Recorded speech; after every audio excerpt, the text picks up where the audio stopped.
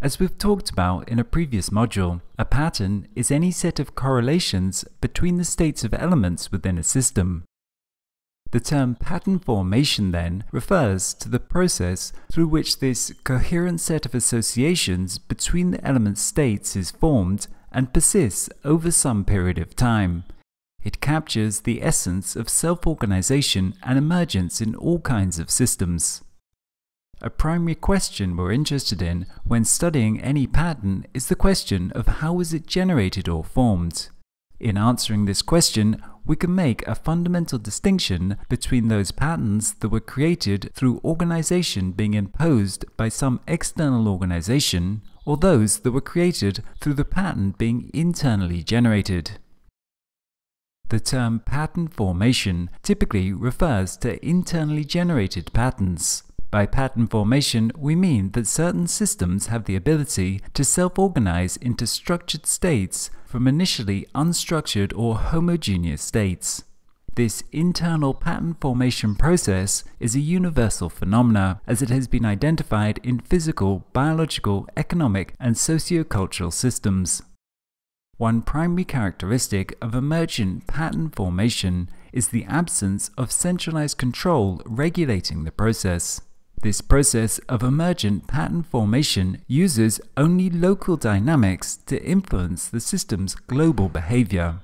No single part of the organization coordinates its macro-level behavior. Thus, it is typically not possible to directly control the macro-level pattern. It is only possible to affect the micro-level parts in their interactions.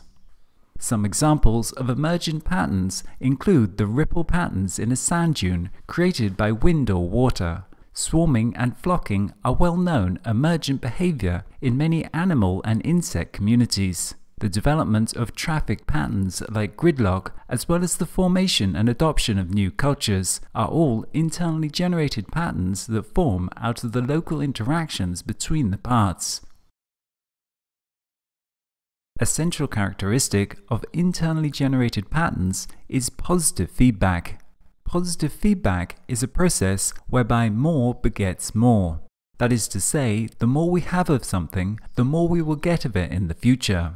Compound interest on a bank account is an example of positive feedback. The more money in the account, the more interest that will accrue, which will result in there being more money in the account in the future, which will feed back to generate more interest, etc. With pattern formation, this positive feedback works to enable some small, possibly random event to take hold within a system and get amplified into a global pattern. For example, we can see positive feedback at work in the formation of sand dunes. Wind flowing across the sand carries small grains of sand with it. Slight unevenness in the surface of the ground creates a greater likelihood of grains at that high point of resistance, creating an accumulation that then increases the size of this small lump, which then feeds back to increase the likelihood of more grains collecting at this point. In this way, over time, a sand dune can form. But of course, the sand dune cannot go on building up forever. As it gets higher, the sides get steeper and it becomes easier for grains to slide off. This is the negative feedback that places constraints on the pattern's formation. The fully covered pattern of the sand dunes or wind ripples is the product of many of these dunes building up until they meet each other to create a complete pattern. Another example is the formation of convection cells within heated water. Convection cells in the water emerge that transport the heat to the cooler regions near the surface of the liquid, where the heat is then given off, while at the same time cooled liquid is pushed to the bottom to be reheated, in so doing creating a circular motion in the water and the formation of a pattern through the internal interaction between the warm and cold water. Similar patterns of hexagons and stripes can be found in very different physical and biological systems. For instance, similar striped patterns are observed on the skin of zebra and on human fingertips. Ant foraging is another example of pattern formation through positive feedback. There is no centralized organization within an ant colony. The high level of coordination is achieved through the exchange of chemical pheromones between ants, directly ant to ant, as a means of communication. When an ant finds a food source, it will excrete a pheromone on its way back to the colony. Other ants then pick up on this and follow the source. If they too find food, they will also leave a pheromone trail. Thus, over time, a stronger scent will build up, feeding back to induce more ants to follow. This is again a form of positive feedback that has led to the formation of the global pattern out of local interactions. Another example within social systems would be the development of open source projects. Many open source projects are initiated, but only a few become large-scale, stable patterns of organization like Wikipedia or WordPress. Again, this is a product of positive feedback. The more people participating in using the system, the more promotion and exposure it will get, and the more attractive it will become for others to join. In all of these examples, one can note how it was in some way the energy that was being inputted to the system that enabled the internal pattern to form. Whether it was the wind moving the sand grains, the heat moving the water, the food for the ants, or people's work and attention driving the social organization. Emergent pattern formation may be internally generated, but it typically requires some input of energy, and this can help us in understanding why the process takes place. Often, the elements in the system organize themselves to better intercept and transform the energy source, either randomly or purposefully. In many physical systems, this is a somewhat random process. With the accumulation of sand dunes, it was the random difference in the surface that enabled some areas to harness the wind's force towards building up their structure. But in many biological systems, this process is less random, and in social systems, it can be entirely purposeful. In these cases, there is a random arrangement of elements on one level, and there is some free energy source available within the environment, with the parts being only capable of intercepting that energy source through forming a particular global pattern. Any set of components that can form the particular pattern will then be able to access the energy, and this will create positive feedback, whereby this particular organization can get more energy and thus redistribute more to its constituent elements. This means that more elements will be attracted to that configuration, which will lead to the interception of more energy, etc., a positive feedback. For example, we can understand evolution in this fashion.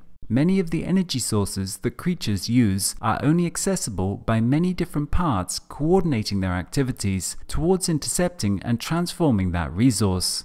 Examples would include photosynthesis within plants and mammalian digestion. These activities take the coordination of millions of cells and tissues. In isolation, none of the parts will be able to intercept these energy sources. This idea is also captured in the theory of symbiogenesis, which propounds the idea that several essential organelles of eukaryotic cells originated as a symbiosis between separate single-celled organisms. Different, more rudimentary organisms combine to form more complex organisms that were then capable of differentiating their internal features towards achieving greater overall functionality and thus becoming potentially more successful and prolific. For example, some coral can intercept and process light through photosynthesis by ingesting an algae that then forms part of the coral's structure. The algae can be found in the tissues of the coral, producing food through photosynthesis, which is then taken in by the coral, and in return the host coral gives the algae a habitat. This process of pattern formation can then be understood as a form of adaptation, a process whereby the system adapts to its environment. That is to say that emergent pattern formation is a process that involves the interaction between the system and its environment, whereby the parts of the system organize themselves in response to changes in the environment. In so doing, we get the formation of higher-level patterns to intercept new resources as a combined organization. For example, we can ask, how do we get life from non-living elements? From the perspective of physics, the primary difference between an inanimate composite of carbon atoms and a living system is that the latter can intercept and process energy within their environments. But to do this, the parts have to be arranged in a particular fashion. There must be synergies between them. One formulation of this theory, based on thermodynamic principles, posits that when a combination of atoms is driven by a source of external energy, such as sunlight, and surrounded by a heated environment, such as the sea or atmosphere, the system will often slowly restructure itself so as to dissipate more energy over time. This may lead, under certain conditions, to inanimate matter over prolonged periods of time adopting key physical attributes associated with living systems. The MIT researcher Jeremy England, who formalized a theory of this kind, stated it directly when he said, quote, "You start with a random clump of atoms, and if you shine light on it for long enough, it should not be so surprising that you get a plant." A simple illustration of pattern formation within a social system can help us to clarify the basic constituents of this process. Take 10 beekeepers that all need to purchase sugar to feed their bees, but they each have only a limited budget. If they each purchase in isolation, they would have to buy in individual packets from the local shop, which would cost them too much to make it viable. If, however, they formed one organization, they would be able to go directly to the distributor and purchase in bulk for the entire group at a discount rate, making it a viable option for all. We can see in this illustration how under initial conditions where there was a lack of organization, that is to say pattern, they were not able to intercept the resources. But by forming some pattern of organization, that is to say communicating a plan, collecting all the money, purchasing the sugar and then distributing it, all of which would require significant organization, they were able to intercept the resources that made the organization more viable and capable of developing. This same process is pervasive throughout socioeconomic systems, as social systems are not dependent upon randomness in this process of pattern formation, but with the cognitive capabilities of the individuals, can identify and purposefully work towards higher levels of organization.